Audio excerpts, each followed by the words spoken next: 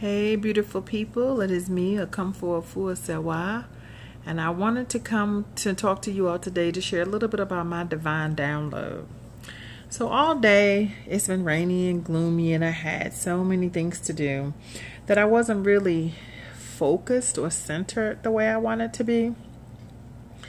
And as I was going through all of my daily tasks, it came back to me just how indoctrinated we are and how we live by a set of rules that have been taught to us, or a state of mind that has been taught to us since early childhood.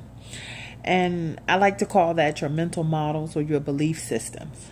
So we have to be careful that our belief systems and our mental models are not making us stagnant. They're not holding you back. So I wanted to share in this divine download that we need to research and go back and spend time with ourselves to determine if our mental models are really serving us or not. There is nothing that you can get, be, or do to be happy. And I think a lot of times we live by a faulty mental model, a flawed mental model of, if this happens, then I'll be happy.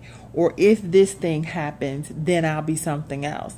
That's a flawed mental model. That's a flawed perspective. There is nothing you can get, do, or be to be happy. Happiness is your birthright. Happiness, joy, bliss, peace, prosperity, those shall come to you naturally.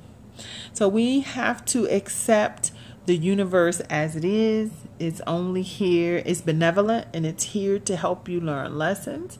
So we have to learn to accept that for what it is, so that we don't have flawed mental models that impact us in our day-to-day thinking and impact us, and sometimes like bring you down, and it'll just help with your feeling that you're suffering. I don't have, want, or lack, or scarcity.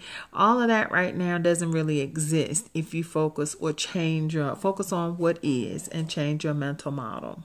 So you have to learn to do that. And one of the things I thought about today is to stop saying, if this happens, then this.